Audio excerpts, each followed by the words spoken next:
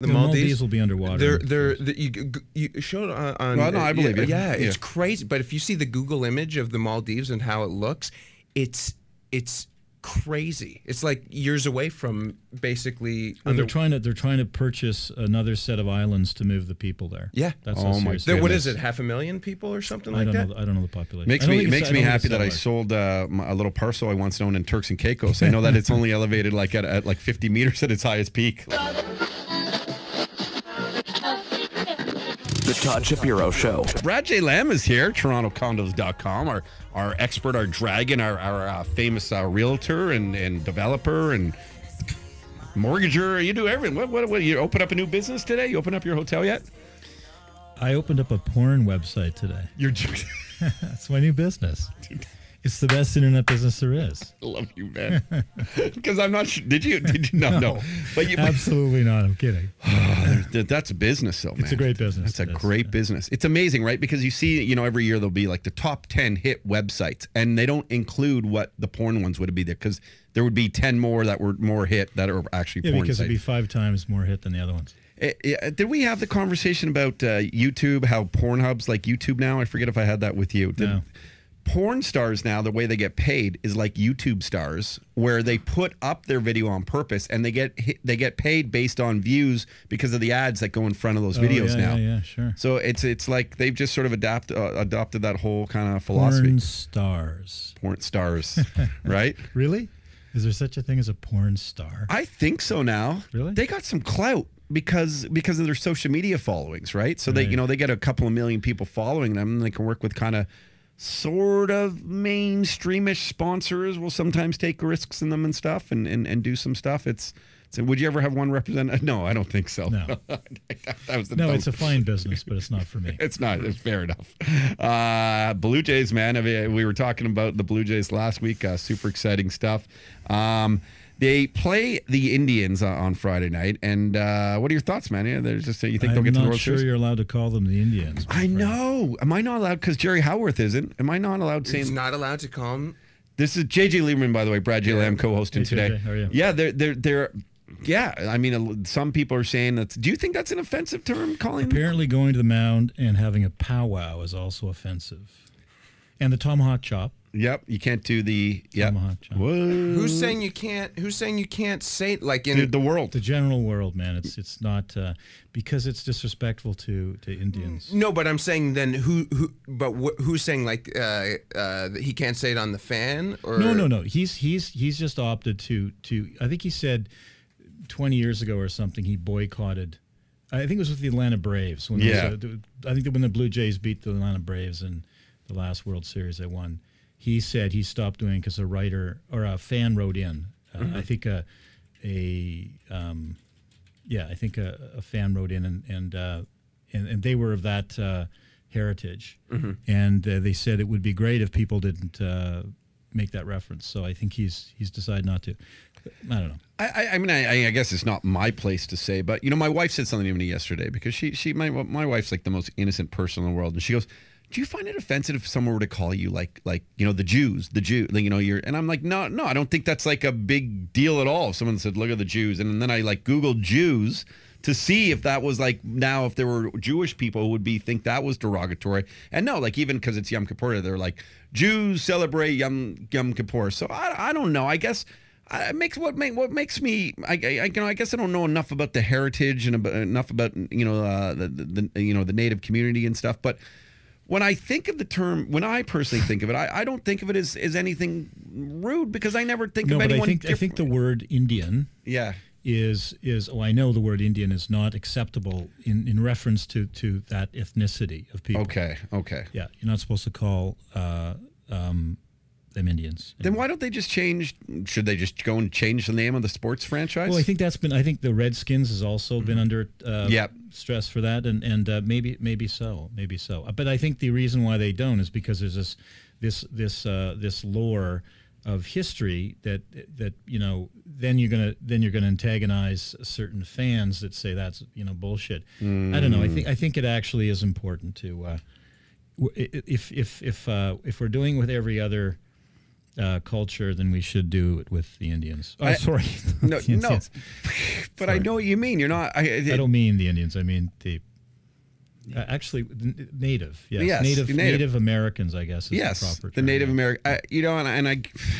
Sorry. No, I don't think. No, I know that. I just had a brain freeze. I just looked at him and he. But listen, I it's know still. that. But you see the Indians. I mean, it's at Indians on Twitter. Like, you know, like it's one of those very confusing things where there is nothing insulting about it if you don't mean it to be insulting. You know, it's just unfortunate the name. I think just the word itself is not acceptable anymore. Like so many other things, you can't call people. Well, did you hear? Here's a good thing that I heard the other day, or just yesterday. So there's all these creepy clowns running around North America. I heard that, yeah. So now McDonald's, and I don't know if this is a PR move or not, Brad, but McDonald's said, we're going to hold back on Ronald's appearances because we don't want to condone creepy. So basically they're admitting that he's a fucking creepy clown. Yeah, he is a bit creepy. Have you seen the TV show The Following? No, I never seen it. So it's Kevin Bacon's in that, and I forget the English guy that's in. He's like the English guy's like a psychopath, and he incites people to follow him in his murderous sprees. And part of it was getting clowns to stab and murder people in the streets of New York and elsewhere. And someone told me about this, and I haven't seen that much about it. So has anyone been injured? No one's been injured, and I saw one video where I don't know if it was like a fake one that buddies just wanted to go viral and stuff, but I don't know if you saw the one, Paul or JJ, where a dude's kind of filming. It's actually in Toronto, and a dude's filming a creepy clown, and then he comes in and starts like running at him with a bat, and the guys run away and they get away from him. So it looked like a bit kind of Blair Witches, but I don't know if that's Paul. Yeah, jump in here. There was also another incident in Toronto where a guy dressed as a creepy clown ran after kids at a school, and there were 7 kids running away from a guy dressed as a clown as well. So that guy should be punched right in the head and like repeatedly I'd love by their parents. to see that happen. I would just pound on that guy. Right. You don't mess with the chill. Well, it'll be interesting what's going on. What will happen around Halloween now? Yeah. I don't know. Weird stuff. It's weird. Yeah, well, the world's weird. I mean, yeah, you have a vision for this world. Where are we going to be in 20 years, Brad? You're the guy that. Do you want me to tell you? Yeah, I want to follow. You don't want to know. No, I want to follow. I want to live in your bunker. Is what I wanted, or high up upon one of your bulletproof towers or something. There's some terrific books you can read about the future. What's a good example of one? You know, I knew you were going to ask me that after I said that, and there's one book. That I often start like 5 or 6 at a time, and next time I'm on the show I'll tell you that it's fantastic. It tells you how to survive after an apocalypse. Wow! And it tells you all the things like drying meat so that you can eat it, like desiccating meat so it's healthy to eat, curing meat, curing fish, how to make clothing. How to skin a hide. I mean, it's crazy. Everything you need to know to restart civilization. A lot of things we know, so we can start on the back of where we're at today. I don't think that's necessarily going to happen, but we're going in a bad direction. We definitely are going in a bad direction. And one of the biggest problems that I don't think people have any clue about is global warming is real, and it's going to flood the coasts of every country in the world. And we're looking at probably conservatively 200 to 500 million people being seriously affected. I mean, seriously, to possibly that could be the death count, but it's going to be massive. And it's not going to happen slowly. It's going to happen quickly. Do you remember when New York flooded? Yes. Yep. Do you remember when Toronto flooded? Yes. Okay, so our sewer system is inadequate for the rain we get here. Our sewer system is so inadequate that they're now taxing people like me, developers, for putting in groundwater into the system. Just in the last year and a half, they've created a new program where we get taxed. A condo building gets taxed for every kilogram of water they release into the sewers. Never happened before. Because the sewers are inadequate, we need to rebuild them all. There are still some wooden sewers in Toronto. Jeez. Wooden sewers. Is that what they're doing on like Richmond Street? You see what on Richmond, there's that. They're digging up something right at Richmond and Queen to Richmond and... have you seen that big construction? Could be. So we often fund short runs of new sewers and things as a developer, and that could be streetcar too. How deep is the hole?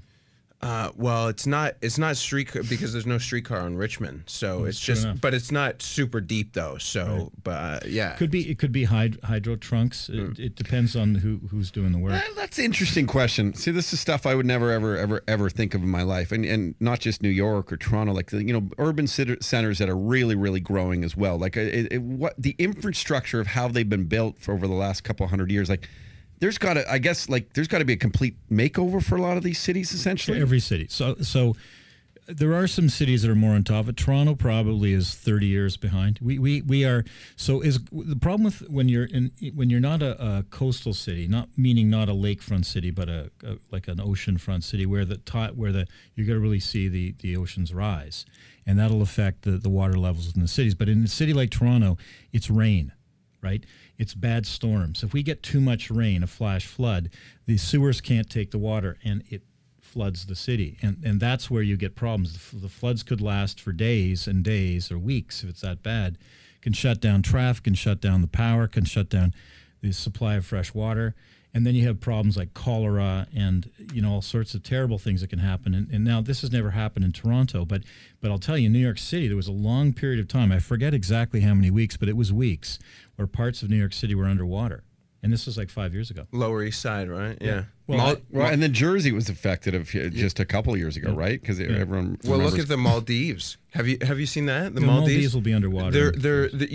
You showed on. Well, no, I believe you. Yeah, it's crazy. But if you see the Google image of the Maldives and how it looks, it's crazy. It's like years away from basically. Well, they're trying to purchase another set of islands to move the people there. Yeah. That's my goodness. What is it? 500,000 people or something like that? I don't know the population. Makes me happy that I sold a little parcel I once owned in Turks and Caicos. I know that it's only elevated like at like 50 meters at its highest peak. Like that probably won't exist. You're probably okay with 50 meters. I don't think the ocean's going to rise in our lifetime more than 10 or 15 feet, which is a disaster anyway. That's a massive amount of. The global warming statement you made, Trump obviously is sort of like one of these deniers of it and doesn't, thinks it's a bit of a hoax and everything. Right. Is this one of really you see a lot of celebrities get behind this issue, but is this one of the most singular type of issues what more of the public should really start to really truly understand and try and make a difference because we can help it, right? It's the number one issue really because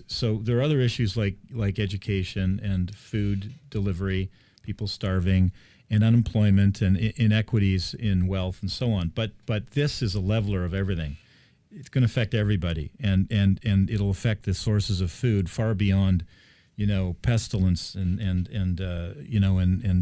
people hoarding things to drive prices up. This is a game changer for humanity. If it happens the way it's most scientists who believe, there's the deniers and the believers, and more believers and deniers. But if it happens the way most believers have prognosticated, it's going to be a disaster for us. Do you what are simple things that we can that people can do? Just stop driving cars, turn off your lights. Yeah. Just like the biggest issue is consuming power, right? Anything that creates carbon dioxide. So, funny. There's a guy that used to be a big petrochemical CEO. His name's Gwyn Morgan. He used to run Encana. I think it was Encana. And he retired several years ago. Now he writes in the Globe, and the guy's brilliant. He's a very well-spoken, well-educated man. He's always talking about the lunacy of the side that believes that electric cars are the answer, because electric cars can be the answer, but it depends on how you charge your car. If you charge your car in an area in the world where electricity is generated by burning coal, then it's worse to drive an electric car than a gas car because you're consuming coal, and coal is the single worst thing for CO2 emissions. So the problem with Brad, a little closer, Mike. Sorry. Thank you. Sorry to interrupt. The problem with consumers is that they're not well informed, and I don't think they understand all the science behind it, and that's something that and unfortunately, because most politicians in the world don't want us to be that informed about this because it's not good. Speaking of politicians, yesterday afternoon, City Mayor John Tory announced he's going to be cracking down on developers and their requests and demands to block lanes during construction and the process of it. Will his new regulations affect you on any of the projects that you do, and what do these new regulations really mean? Okay, well, this is actually kind of a hot topic for me because he went on CP24, and I was a scapegoat for that. They actually closed my project down. Really? Yeah. Jeez. And so actually, we were expecting our lane closure permit. The only way to build a building in the city of Toronto that's mid-block and is zero setback, meaning that the building takes the entire parcel, right? Which a lot of buildings in Toronto do, is you have to get a lane closure because there's no way to deliver products to the site. Like if you deliver rebar or concrete, the truck can't hover over the site and deliver concrete. I've seen it my whole life in downtown, never thought twice about it. It's the truth, just because I watched stuff being built. And, well, if we had some helicopters, we could maybe change that. But that's just, you can't fly helicopters in the city of Toronto either. So it's just impossible to do it any other way. And, this is a traffic mayor, and he's, of the opinion that developers are sort of willy-nilly closing streets without thought, right? So we're expecting our permit on Thursday, and we're well advanced to have it without shutting down the site. City's well aware of our need. We've been at it for a year and a half to get this permit. We were promised it on 3 different occasions. Finally, it was granted by council. It was granted by community council a month ago, and it was granted in council, and then the mayor held it, which means that it wasn't granted. He held it to the next meeting. So we've now, in the meantime, on Friday when I found out about this, I called the mayor's office, and I said, listen, we're going to have to fire everybody and close the site. I mean, like, we've already put up the Jersey barriers and the signs going up. And they said, well, okay, well, if that's happening, don't stop. We'll let you know what to do. Then Tuesday morning, the city shows up and says, rip down your hoarding, remove the Jersey barriers. You can't do this. You don't have a permit, which is completely counter to what I was told on Friday, which was relax, don't do anything yet until we tell you. So the mixed message, no real communication between the councillor's office, our office, the city's office, and our office in terms of a clear flow of information. And then the mayor goes on television and shows my crane, and I'm the bad guy for closing traffic. And then the other thing I find interesting is that, and by the way, we had been assured of this all the way through by, not the mayor's office, but the people that grant these within the works departments and so on. It was never an issue, right? Never one issue. And we also had been promised an earlier date for council, and they kept postponing putting us on the council highlights to be heard that day, right? And then it came to the exhibition, other things we got bounced to another council meeting. But interestingly enough, what was said by the mayor and his crew is that we need to do it the way New York City does it, which is they don't do this in New York City, that they make the developers find a different way to do it, which is complete hogwash. So we went on the internet and we found, hundreds of examples of how they do it in New York City, and they shut down lanes left, right, and center. In fact, we actually have a sketch of the city of New York currently with lane shutdowns because of development, and it looks like varicose veins on a leg. I mean, it's everywhere. It's everywhere. It's the only way you can do it. There's no science way to do it otherwise, And anyway, I think that it's unfortunate because of the lack of communication that's taken place between us and the city. And this is one of the problems with, I've told you about all this stuff that we deal with the city, the struggle we have. What I was told by the mayor's office is that the works department, or the people responsible for issuing these permits, said that we wouldn't be held up if it was held for a month. And that's why they did it. But they didn't check because we were actually building the Jersey barriers to protect the people walking by on that day. So it actually is now, the site's closed. It's going to cost hundreds of thousands of dollars. And people can't be employed because you would have started this project now. So what are the next steps now? Who knows? So we had to basically remove all of the form workers, all the steel workers.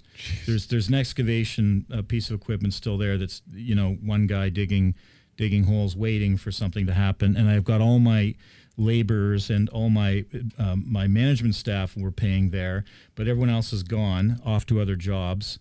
The crane and sitting idle costs us $25,000 a month for that crane to sit there, and this is all just a silly waste of time and money because nobody communicated about the reality of not being able to do this. I'm getting so angry for you. And what I find frustrating is that there's not a lot of outlets for you. There's not a lot of places to call to get relief from this, and you have to escalate it, and it becomes nasty, and there's no reason for it. Me as the layman in all this, Brad. Brad J. Lamb, by the way, TorontoCondos.com. And if you want anything like sold or purchased, just go there. They got great realtors and all that stuff, and look for his new developments. Blah blah blah. It's amazing. TorontoCondos.com. For me as a layman, the way I see it also, with increasing house prices happening every month and condo prices going up every month, that the more you have a delay, the more that you're delayed in making great affordable homes for people still because of this time that at least we can get in there now. If this delays you next year, it's only going to help. I mean, prices are only going to go up, so it's going to hurt people buying them. That's what I would think also. Do you know what happened today? Tell me. I raised prices $200,000 today. Because you have to make up for those costs. Yep. So it's going to cost at a minimum. At a minimum. Listen. That's first thing. And that means the next, we've got 50 or 40 units left. The next 40 people are paying, an extra $5,000 when they didn't have to. Yep. Like, this stuff isn't absorbed by the project. It can't be, right? It gets absorbed by the consumers who buy the product. And it's when we're talking about trying to find a way of finding affordable housing in the city, we go ahead and do stuff like this without any consultation to the stakeholder, which is me. That building is $100 million being dropped into the city. We do that every 6 months here. $200 million to $300 million a year dropped into the city.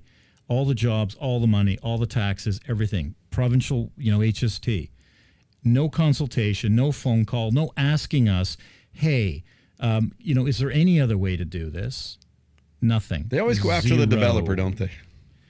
I don't think they always do. But in this particular case, it's probably a misunderstanding. But what I would appreciate is a clear path of dialogue that we can see our way through this. And unfortunately, we're now being promised some form of consultation at some point in the future, but this is costing jobs and money. Wow. Every day is probably $25,000 of money just pissed in the wind for this. And this is the thing.